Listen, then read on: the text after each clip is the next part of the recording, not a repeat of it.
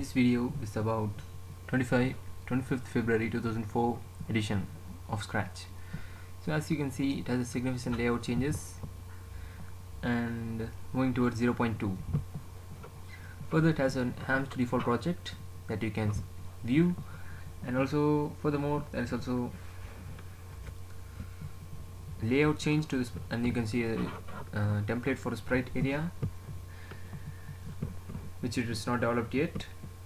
So anyways, let's shift click over here,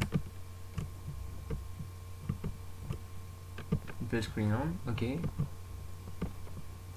so also now there's also one thing called an image filter DLL, which is dealing with this new blocks over here. I guess if you deleted this DLL, you cannot see these blocks, so you need the DLL with the image.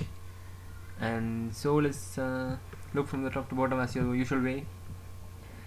So you can see the whole menus kind of stay same only, not much changes, I guess. And yeah, you gotta stop, it's the usual thingy, but no flag. You have to introduce yourself. And yeah, so now I guess we have to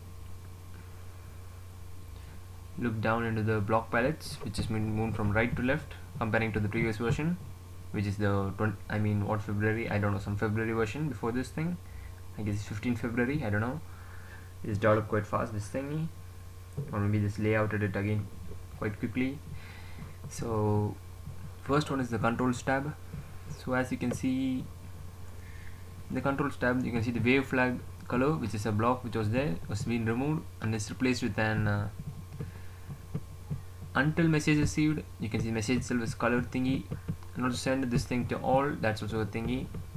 Anyways, this thing maybe quite, you can see, quite annoying, right? Maybe it's a small bug.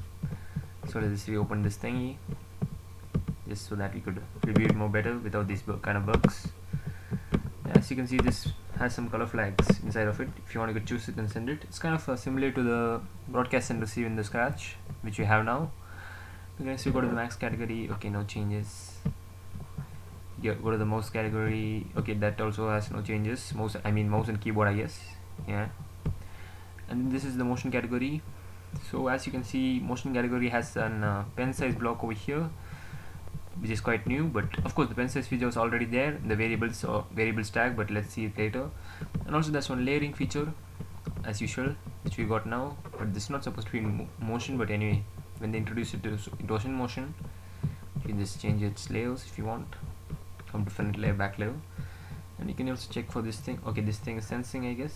Yeah, and I think it has no changes. Yeah, there are four blocks only. And yeah, this thing is from the, it's called as hex filter category. It takes the block from the DLL, I guess, as I told already. And yeah, as you can see, we can demonstrate it very easily because they already made this program possible. Wait, I forgot to turn the full screen on. Okay, so as you can see, it's got some quite filters like world, shift hue. Of course these things are going to be moved to the look category eventually, I guess. For now, I guess the look category is never there. Maybe after they add the costumes tab, they'll add it to the looks category. Okay, so let's just reset this thingy. Okay, you can see the shift hue, shift brightness, blur. I don't know if blur works. Let's see if it works. Okay, we cannot click it. Let's remove this thing and just modify this button. Oh, it's working, amazing. This filter reset.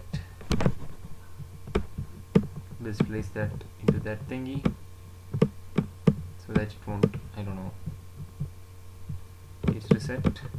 Of course, you can stamp blocks before it. You have to throw one block. Okay, I forgot that throwing is still not possible. I'll delete that. I dragged it back, so it's resetted. Of course, this is the world effect, which you can see, and the shift hue and shift brightness. Okay, let's keep on going to the next thingy. Variables, you can see that default variables is almost the same, not much features. Let's create a variable simply, just in case there are some changes. This just keeps one thingy. If I drag it here, it's like a reporter. If I drag it over here, changes to an, I don't know what do they call that, I forgot it. I think it's some canvas reporter or something, I forgot its name. Change to slider. It is better delete it for now. that's how we get it. But I think one block was missing. Wait, let me think. Yeah, pen size used to be here, but now they have been changed into a block.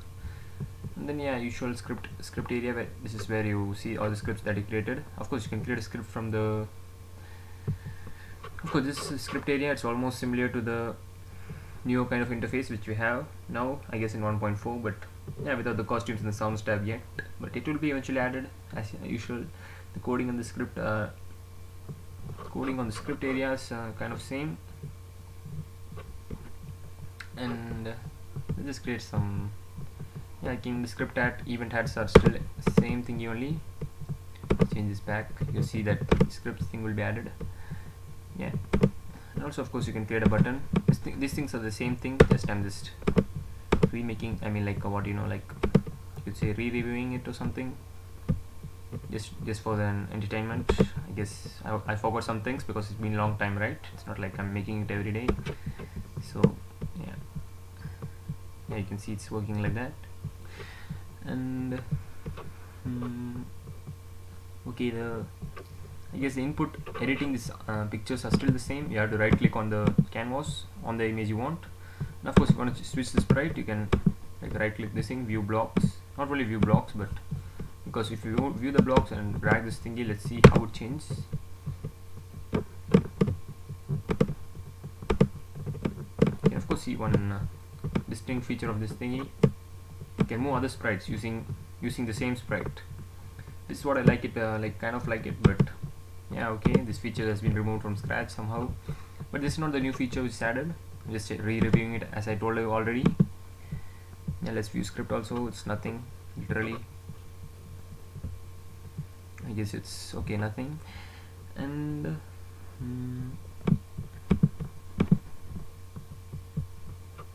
I guess yeah, that's all I can say about this version. Thank you guys for watching till the end, and I hope to see you guys in the next video. And of course, yeah, Merry Christmas, in case I don't make one more video. I'm just saying this before I'm going.